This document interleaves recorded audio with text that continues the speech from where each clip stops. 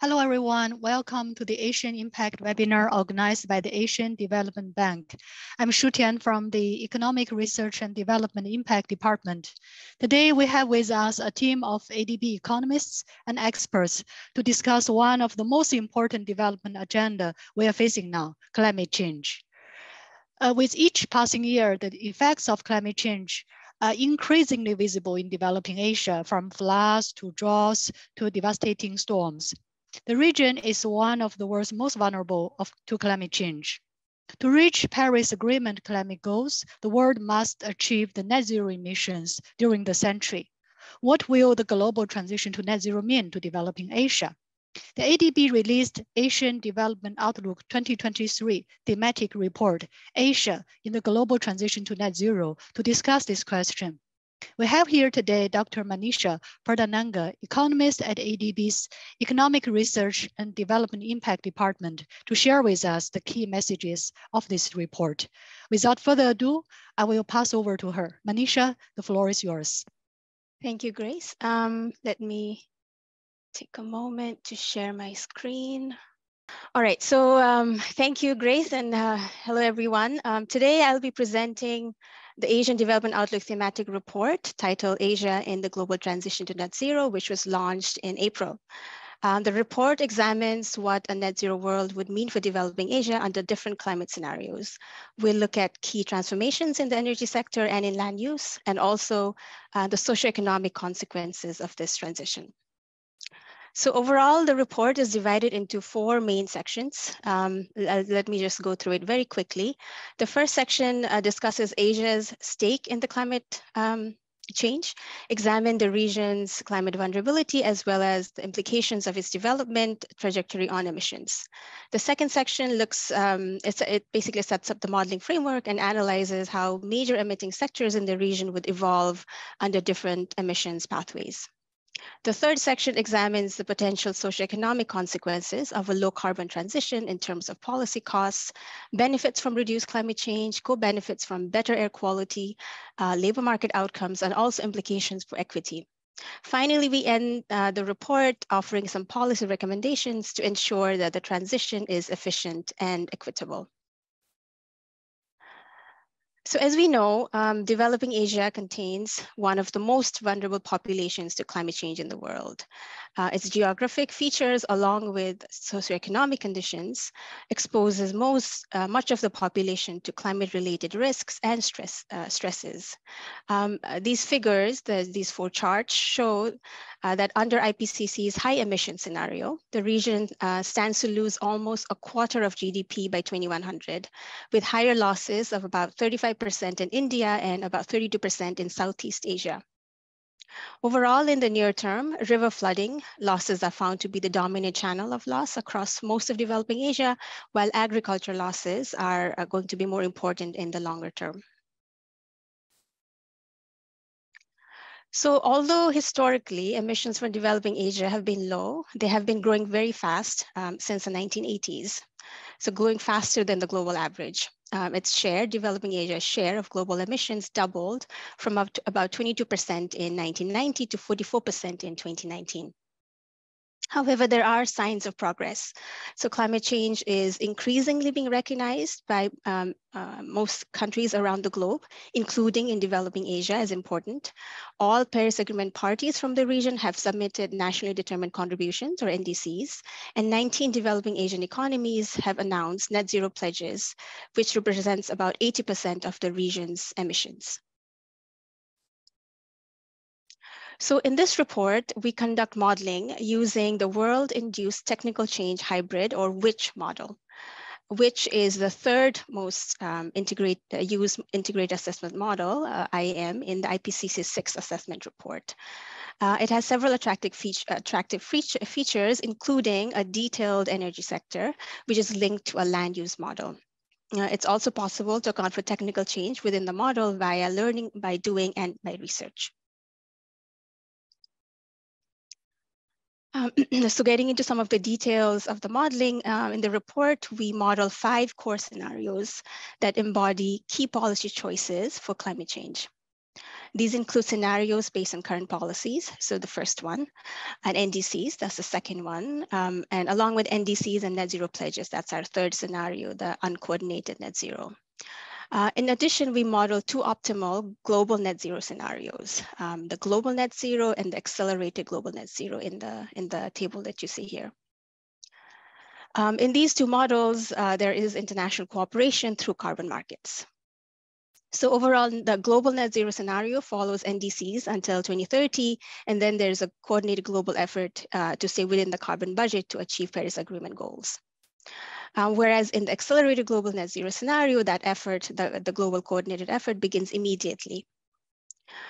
Overall, the results are presented for the three major emitters in the region, PRC, India, and Indonesia, and the rest of Southeast Asia, rest of South Asia, along with Caucasus and Central Asia. As is common in these kinds of models, emission reductions are driven by carbon prices. Okay, these charts show the CO2 emissions pathways for the world and developing Asia under the 5 climate scenarios that I just described. So under current policies, which is the gray line at the top, we expect mean warming of about 3 degrees centigrade by the end of the century, which decreases to about 2.4 degrees, the blue line, under NDC effort.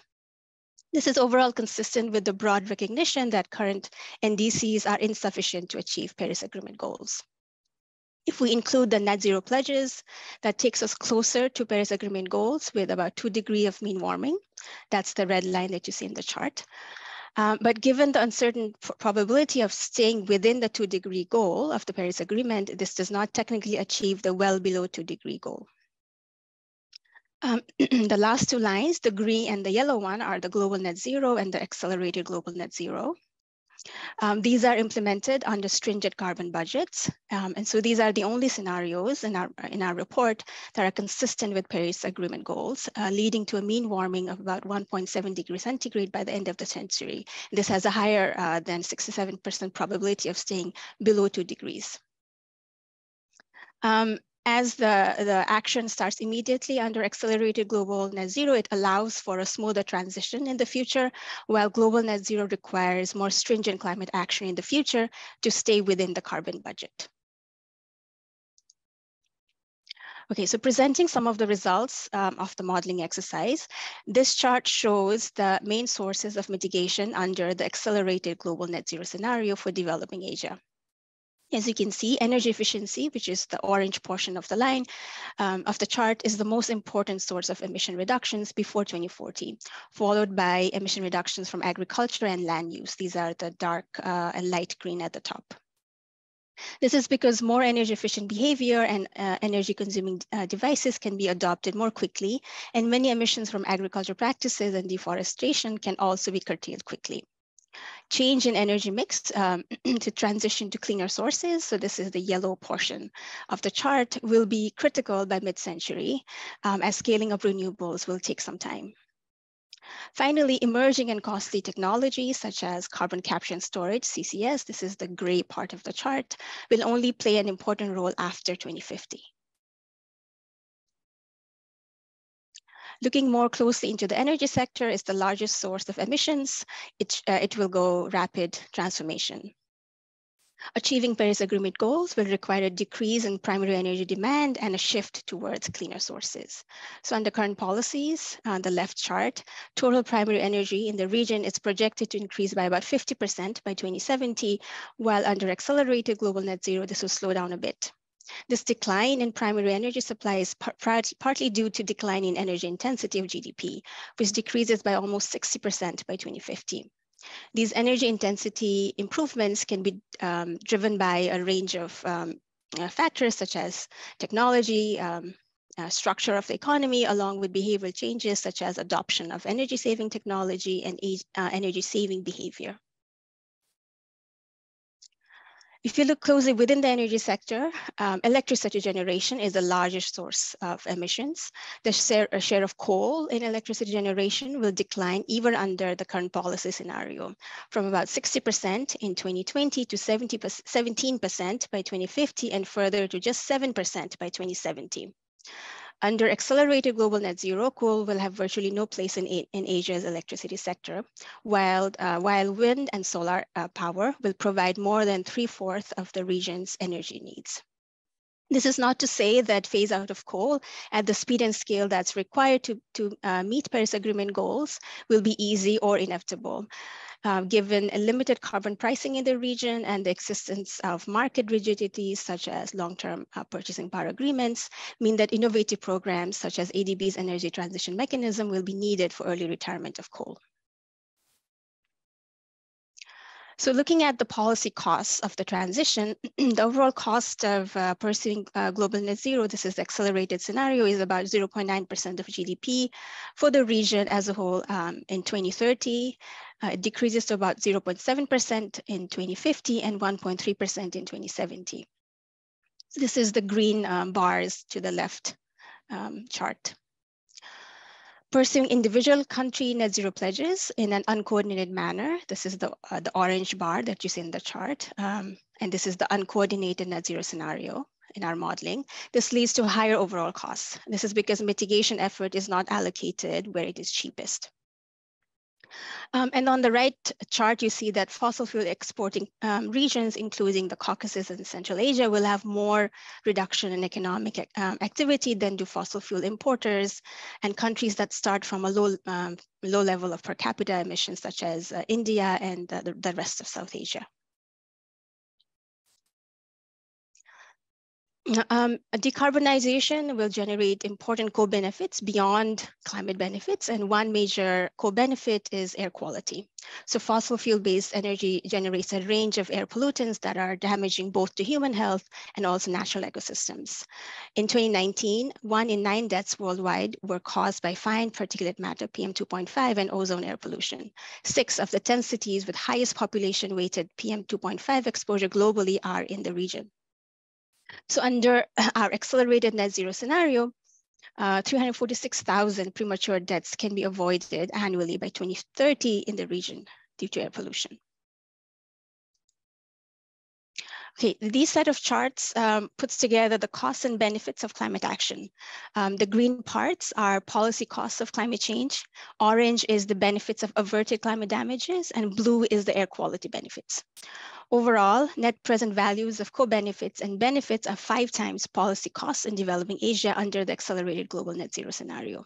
This ranges between 3 to 11 times policy costs for different subregions and countries that we've analyzed. So as accelerated net zero both has lower overall costs and starts the flow of benefits and co-benefits earlier than other net zero scenarios, early coordinated ambitious action is in developing Asia's interest.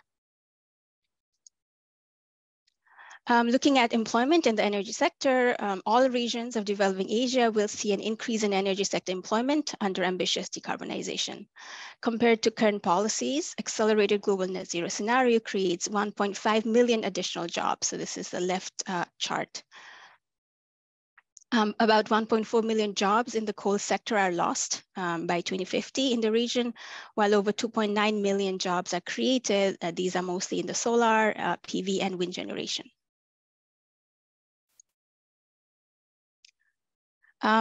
Pursuit of an ambitious decarbonization will lead to large changes in land use, as some agricultural land is diverted to produce biofuels, and forest coverage also increases. This affects agriculture and also food affordability.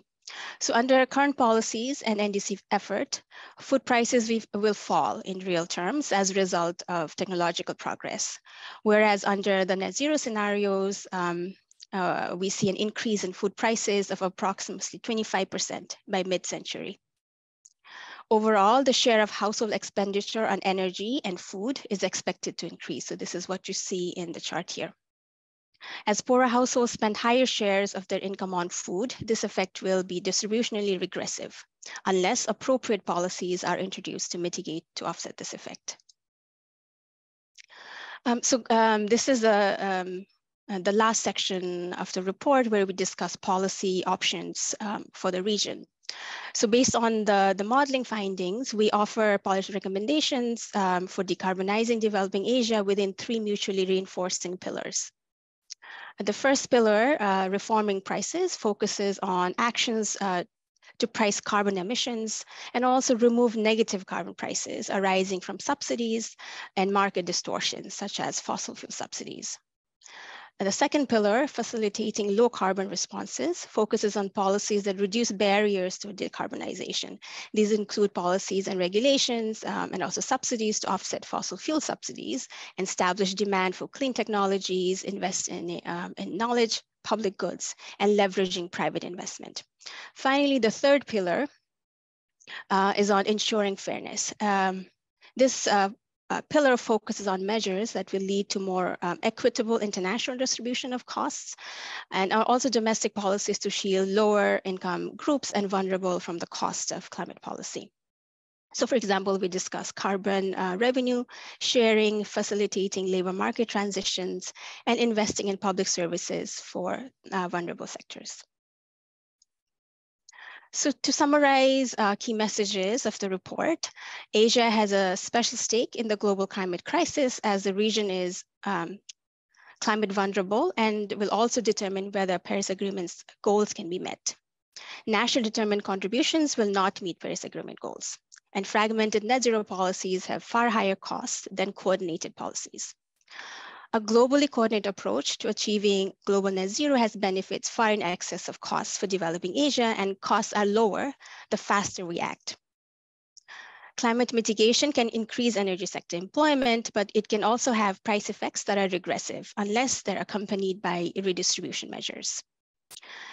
There are, however, there is ample opportunity for developing Asia to accelerate to the transition. So we discussed several policy options in terms of reforming prices, regulatory improvements, and attention to fairness. So overall, I'll just end by saying that there's much more detail in the report that I could have possibly covered in my short presentation. So I hope that you go to the ADB website and download and read the report for more information. Thank you.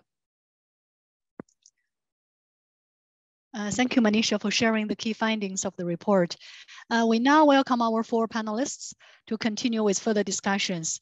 Our panelists today are Ms. Noelle O'Brien, Chief of Climate Change and Disaster Risk Management Thematic Group, concurrently Director, Climate Change and Disaster Risk Management Division of the ADB. Ms. Naeeda Morgado, Senior Infrastructure Specialist for Innovation and Green Finance, Southeast Asia Regional Department of the ADB.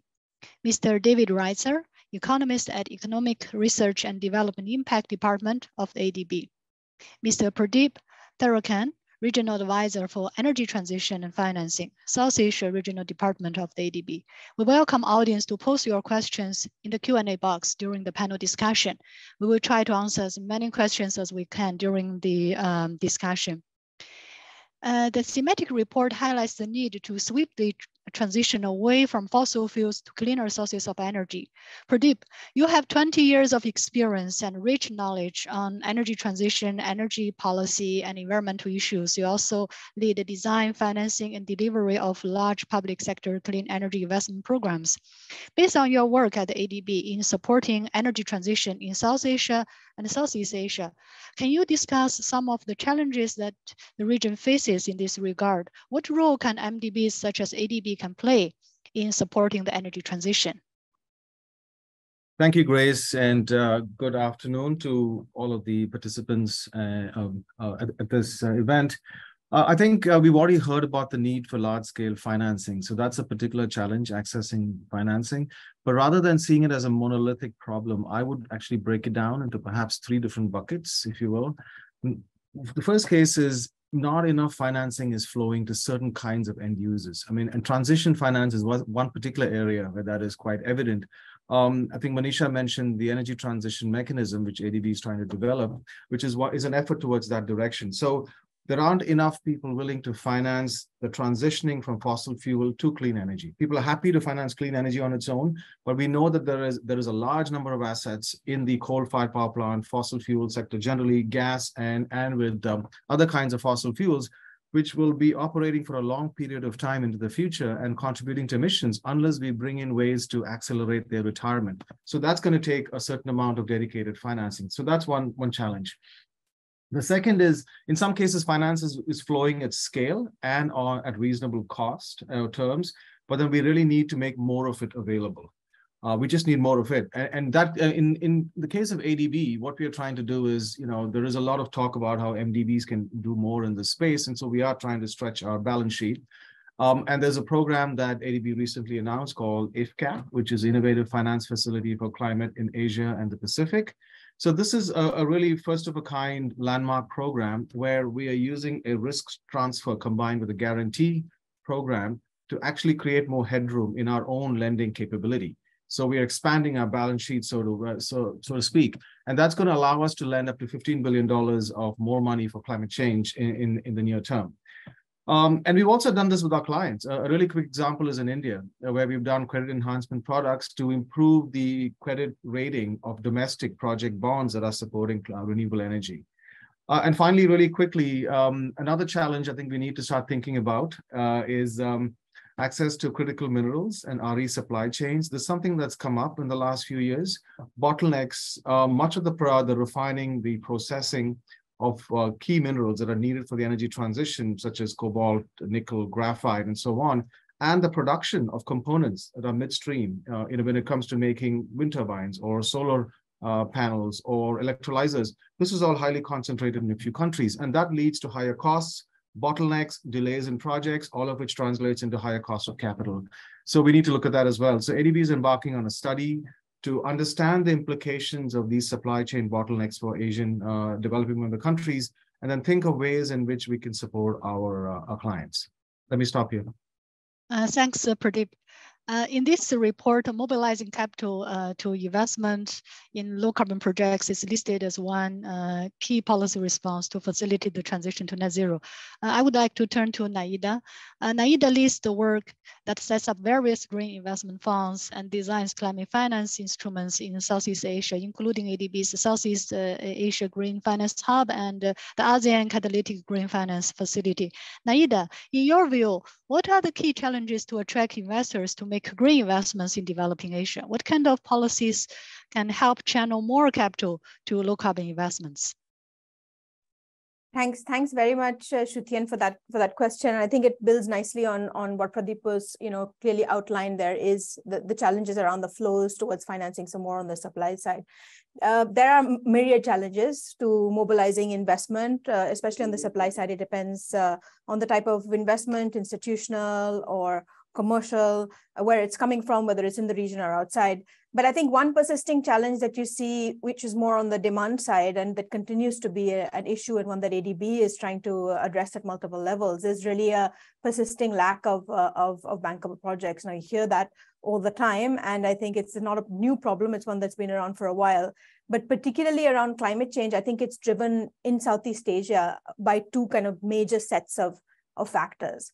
One is the fact that a lot of investment planning for sectors, energy, but beyond energy, transport, urban, is weak and doesn't necessarily take into account climate risk systematically, especially transition risk, which means, for example, in the transport sector across many of our countries, we're not really seeing enough prioritization of a shift towards low carbon transport modes. This means there's less project opportunities that are out there because there isn't enough push for it, even at a sector investment planning level.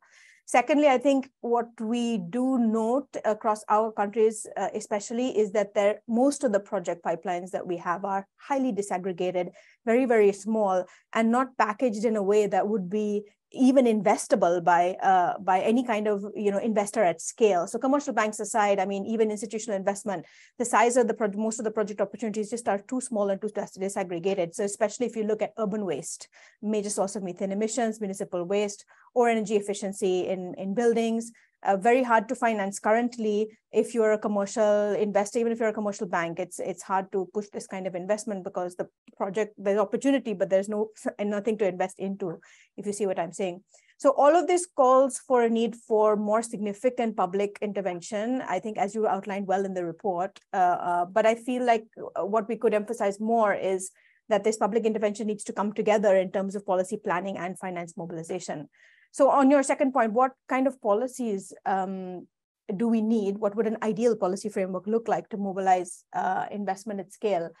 I'd say probably three sets of things. First and foremost, a core, strong climate policy, and you need that to set a target and a signal for investors that there is ambition on climate action, that it's not going to be backtracked, that reduces kind of regulatory risk. So by adopting a net zero goal, by committing to an NDC, even ones that maybe aren't as ambitious as needed to deliver a 1.5 degree goal, but it's already a good start because it begins to lay out, it says to investors, okay, we're serious and we're here and we've put this out there. So that's one bit, strong core climate policy. Secondly, sector-specific regulations and standards that create a level playing field for low carbon technologies. I think renewable energy, we've seen a big change, especially solar, some countries wind in the last few years, but low carbon technologies goes way beyond that, as we know, transport sector, urban, agriculture.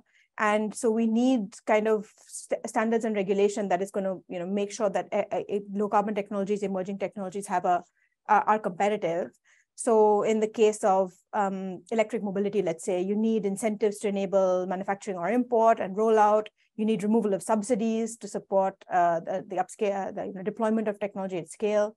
So that's the second batch of sector-specific regulations. And then the third thing I would say is, going back to a point that Pradeep made too, it's really important to mobilize financing for transition. But this means you need a really strong standard, because the issue around transition financing and greening of carbon-intensive activities is, of course, the risk of greenwashing.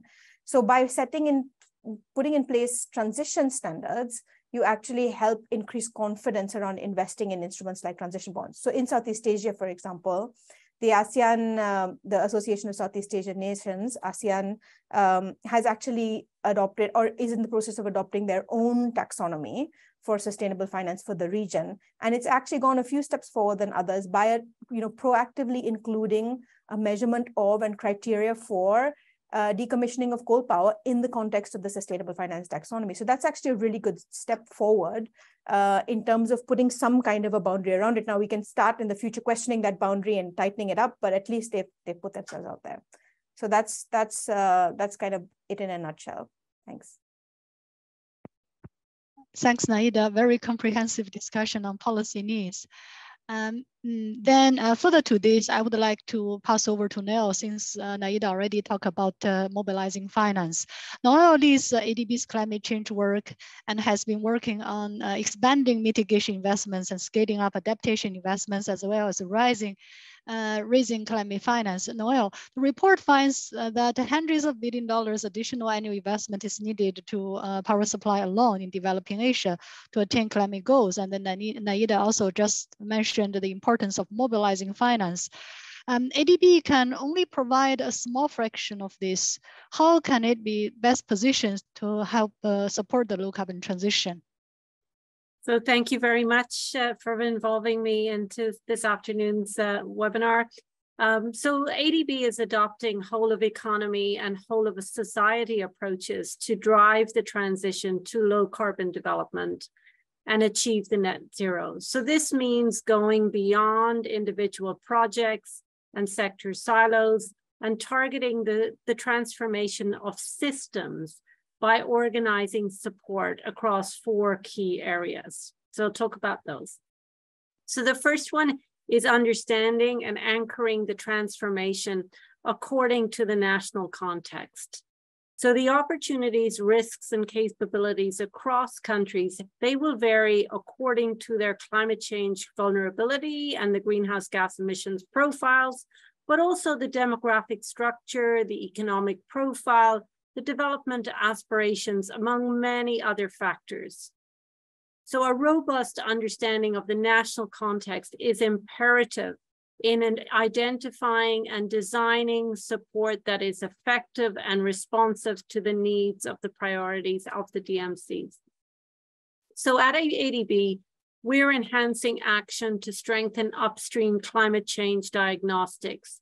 So to help the DMCs make evidence-based decisions to prioritize climate action and to build capacity in the DMCs to undertake and to use these diagnostics, which will also inform ADB's strategic focus. Now, Naeeda has talked about the importance of policies And the ADO 2023 chapter report has highlighted the need for proactive policies to create the conditions for low carbon innovation and investment.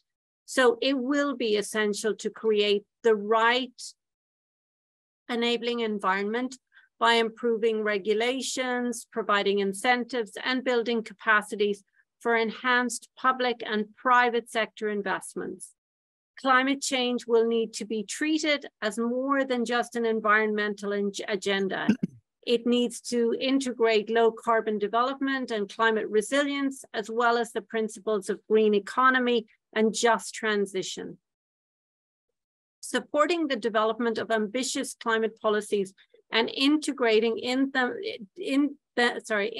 them into development and sector policies and plans can enable DMCs to maximize synergies and to manage the trade-offs across different development priorities. So at ADB, we're increasingly using policy-based lending as a means of support to the DMCs to undertake those critical policy reforms in the climate change space. In 2022, we approved the first dedicated climate change policy-based loan to support the Philippines. And we are also working with Bangladesh and Mongolia on new policy-based lending instruments. Enhancing institutional capacity is also a critical part. There's a need to work with DMCs and to coordinate across the ministries to ensure coherence and consistencies of plans, policies, and programs. Now, we know that often we work with individual ministries, but a lot of what needs to be done is to bring together the ministries of finance, climate, environment, planning, and the sector ministries. So we have a specific technical assistance, which is known as NDC Advance. And through this, we have already supported 17 DMCs to develop policies and plans, to mobilize finance, and to build capacity for implementing, monitoring NDCs, and also in some cases, starting to explore more ambitious NDCs. And bringing me to that last question, which you started with, which is securing the financial support. So we know that the government budgets will be inadequate to finance this needed transformations. So the DMCs will require to support to access international sources of climate finance and to develop innovative financing instruments and mobilize the private sector support. The ADO thematic chapter has highlighted that the transformation of the energy sectors requires an increase in investments and a reallocation towards cleaner sources. And ADB is working with regional and global partners to scale up climate investments. You've heard mention of the energy transition mechanism, but also you've heard the Pradeep make reference to the IFCAP, the Innovating Finance for Climate in Asia and Pacific, which this will use guarantees of ADB's sovereign loan portfolios to leverage additional billions of dollars for that much needed climate investment. We're also working with partners on other initiatives such as the GCF, the GEF. We work with partners on the SIP. We also noted the importance of carbon pricing in the ADO thematic report and the role that this can play in achieving a net zero world. So at ADB, we've built strong expertise in carbon markets, carbon pricing through the carbon market program. We've also successfully mobilized carbon finance through the Asia Pacific Carbon Fund, the Future Carbon Fund, the Japan Fund for the Joint Crediting Mechanisms. And we're continuing to enhance the capacity of DMCs through technical support with our technical support facility and also the Article 6 support facility. So lots going on, so back to you. Thanks, Noelle. very comprehensive discussion and also very amazing progress that ADB can contribute to climate change work. Now, I would like to turn to David, also a co-lead of this report. David is an ADB researcher working on many topics related to climate change, environment, and behavior economics. He's also an expert of climate modeling. David, the report emphasizes 3 policy pillars, one of which is carbon pricing. Actually, Noelle also mentioned the importance of carbon pricing just now. What is the status of carbon pricing in the region? How can carbon pricing be expanded? And is there scope for carbon trade between Asian countries? Oh, okay, Grace, thank you for those questions. Carbon pricing is incredibly important because there is no other policy that can ensure that decarbonization occurs at lowest cost, that the lowest cost opportunities to reduce emissions are the target of emissions reduction. A good carbon pricing policy can enable that outcome. Within developing Asia, there's been important progress in carbon pricing. A couple of major developments have been the Chinese national emissions trading system, and also that Indonesia now is also developing a national emissions trading system for coal-fired power plants that's supposed to come online within the year. So there's very important progress, but there's also very much to do to enhance carbon pricing in the region. The pricing coverage still trails that of other regions, particularly advanced economies. Much smaller share of emissions would be covered. There would be essentially exemptions that are provided, and there are also barriers to carbon pricing, such as rigidities from power purchase agreements and other characteristics of major emitting sectors such as power that limit the practical effect of those pricing mechanisms that are in place. The levels of carbon pricing also in developing Asia are far below those of other regions of the world. So the ETS types of prices that you would find in the PRC, for example, would be around 1/10 of those of the EU. So there's also a lot of ability to increase prices, although prices have been increasing, which is a movement in the right direction. At the same time as some movement is happening towards pricing, there are also still a lot of negative carbon prices that one finds in developing Asia in the form of subsidies to emitting fuels and emitting activities. So these take the form of fossil fuel subsidies, subsidies to agriculture, subsidies to agricultural inputs, the subsidies that encourage production of input-intensive agricultural products. So there are also less obvious subsidies in terms of how land is administered, which conditions natural capital, deforestation, land cover. All these areas are areas where actually these negative carbon prices can be eliminated at negative cost. It can actually reduce costs to governments to introduce this pricing, and even the level of those negative prices could be near to the kind of cost that we find in the report for developing Asia under a net zero world. Finally, if we did have developing Asia move much more towards carbon pricing, if there's more ambition around climate policy, more effort and international coordination, there's a lot of potential actually for carbon trade within developing Asia. Developing Asia both has major countries like the PRC, which are actually above global average per capita emissions, as well as very low per capita emissions countries such as India.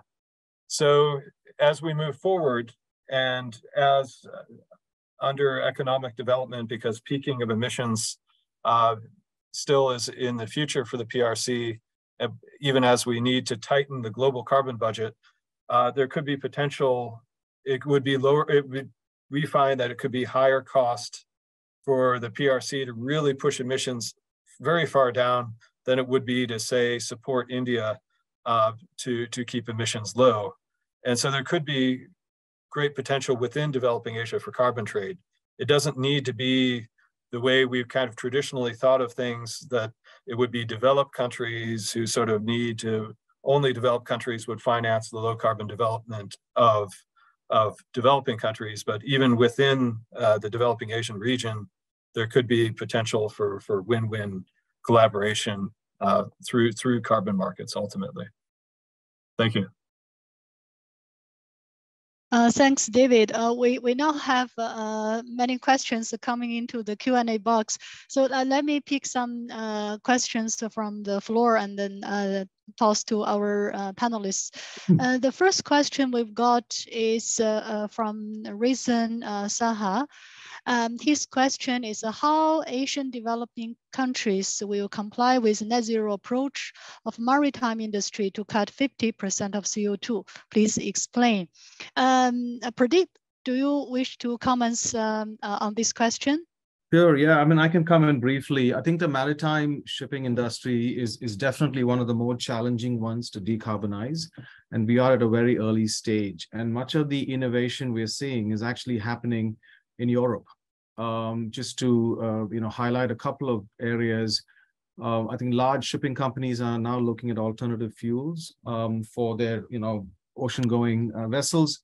There is a lot of debate about which is the right fuel. Should it be methanol or should it be ammonia? And there are pros and cons for each of them. Methanol is safer to use; it's not toxic, but at the same time, eventually we will have to go to ammonia because methanol is not entirely net zero. It all depends on how you're getting the CO2 that you need to produce the methanol. On the other hand, ammonia, the technologies are not there yet. It is toxic, and also it is difficult to transport that at ambient conditions. So all of this debate around fuels, but what we're seeing was that in terms of where companies are putting their money, most of the large companies are now ordering methanol-based vessels, because they're also dual fuel, and eventually they might move to ammonia. So that's what's happening on the shipping front. Just to maybe pick up an example of a developing country such as India, they have recently announced a fair number of policies looking at maritime shipping net zero programs. So on the port side, they've got a green port policy that requires ports to electrify more of their operations. It also allows for programs focused on green tugs. So these are the vessels that actually pull these larger ocean-going vessels into harbors, and then looking at ways to sort of make them greener. And then they're also putting in place programs for prioritizing greener shipping by saying, look, if you have a green vessel, you've got alternative fuels being used, you'll have priority berthing rights. And also you might actually get some subsidies in place. So all of this is being discussed. I think India is an example of how countries in the region are beginning to think about this, but we are at a very early stage. There's a lot more to be done when it comes to maritime shipping. Let me stop here. Thank you. Thanks, Pradeep. Maybe Noelle, you may also wish to add a bit on this question. Sure, and I can really just add some of the specifics that ADB is doing in this area. So our transport team have a number of initiatives. We've supported electric vessels, maritime vessels, for example, with the deployment of e-ferries in Thailand. As Pradeep mentioned, alternative fuels are going to be an essential part of reducing the emissions from the maritime sector. So as things stand currently, ADB is really still just exploring, studying low carbon alternative fuel options for shipping. And I think the point that Pradeep has brought up about the work in India on green port design, this is an essential area because the maritime sector is such a regional, global business. If we just look at how the container business evolved in the shipping industry, we have to look at changes in that way. So we're working on green port design principles. And within that, some of also looking with the future tools to look at how smart ports can evolve with various countries in the region.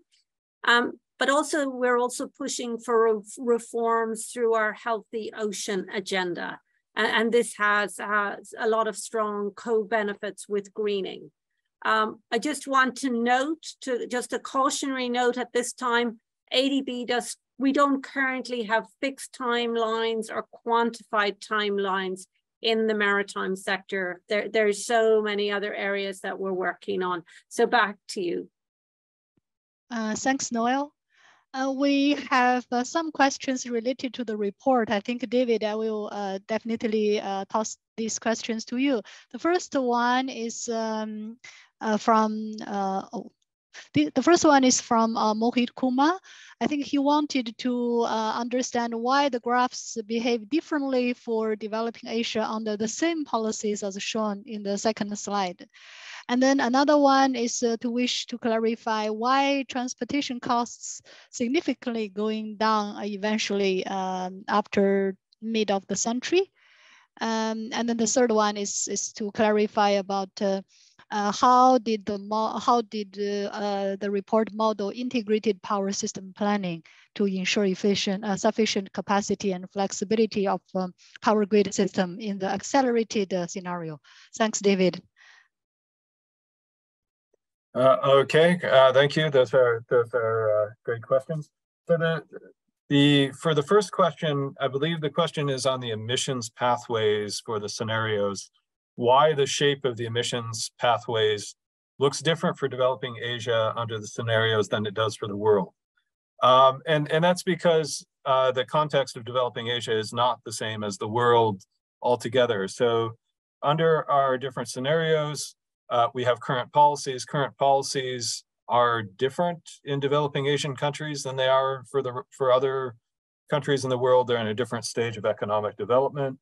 For NDCs, the NDCs that are pledged by developing Asian countries are also different. Not every country of the world has put the same one forward. Net zero pledges also differ.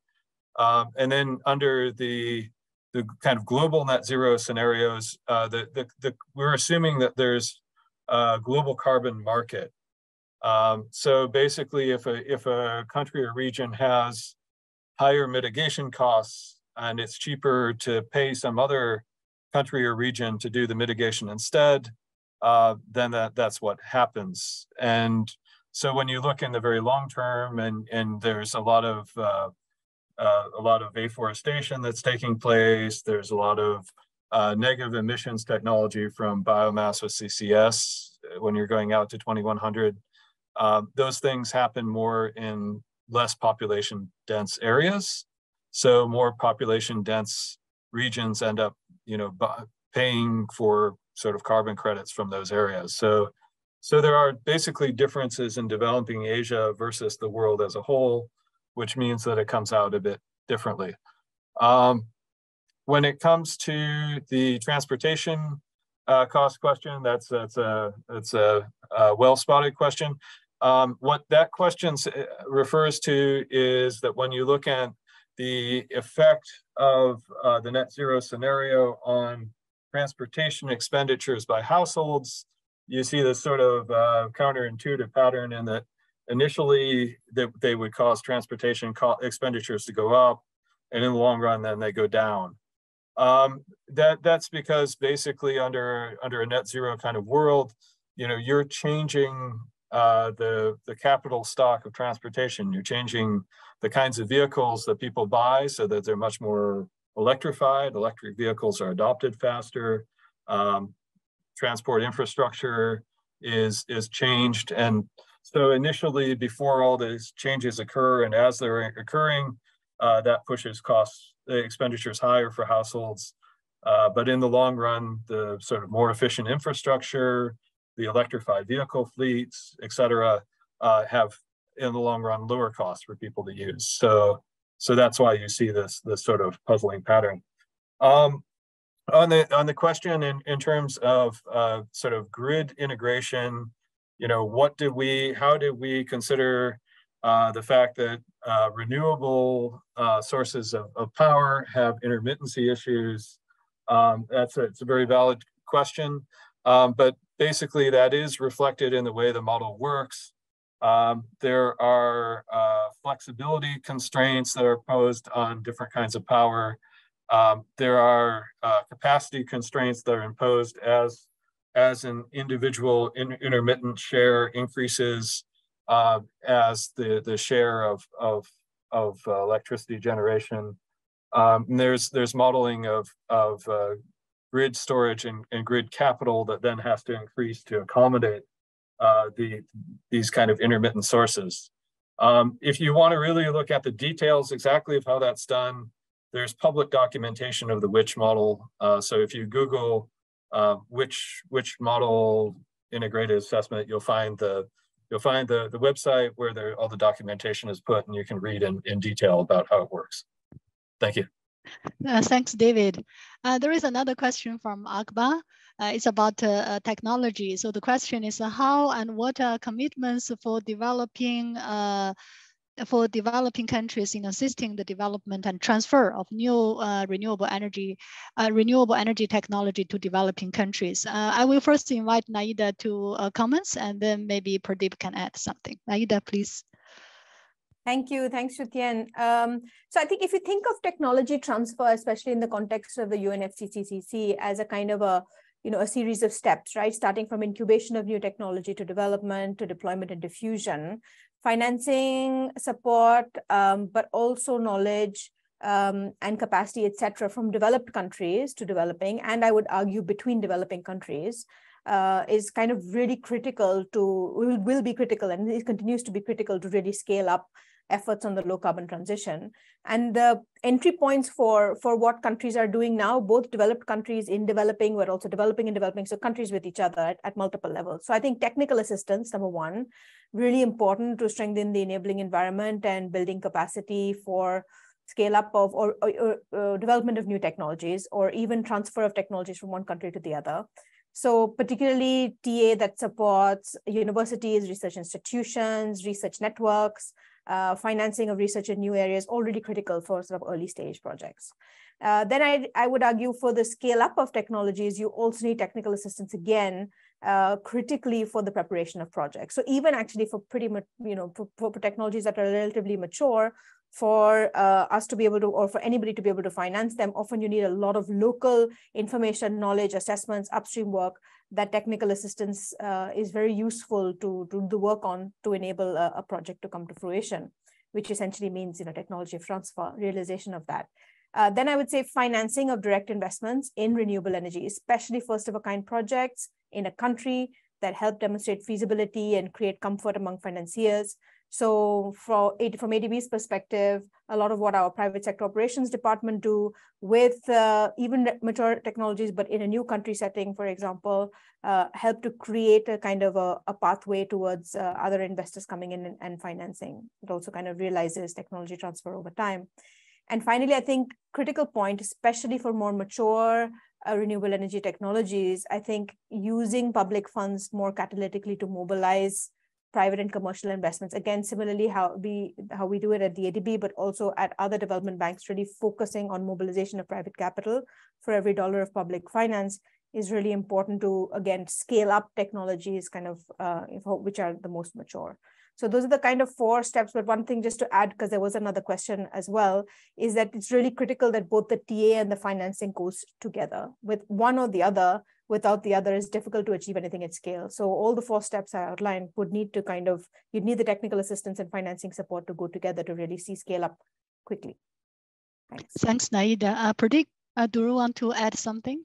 Yeah, just briefly, in addition to the technical assistance and sort of the early stage support that Naeeda mentioned, there's also a large amount of fund flows that developed countries are making available to developing countries already. Now, it's nowhere close to the 100 billion per year target that we all know about, but it is not insignificant either. I mean, and these come through various channels. You've got the global climate funds, which are often populated significantly by contributions by developed countries.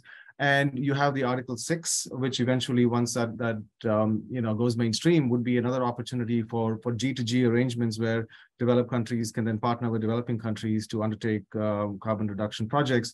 And then finally, I think more recently, we've been seeing the development of what's called Just Energy Transition Partnerships, or JETPs.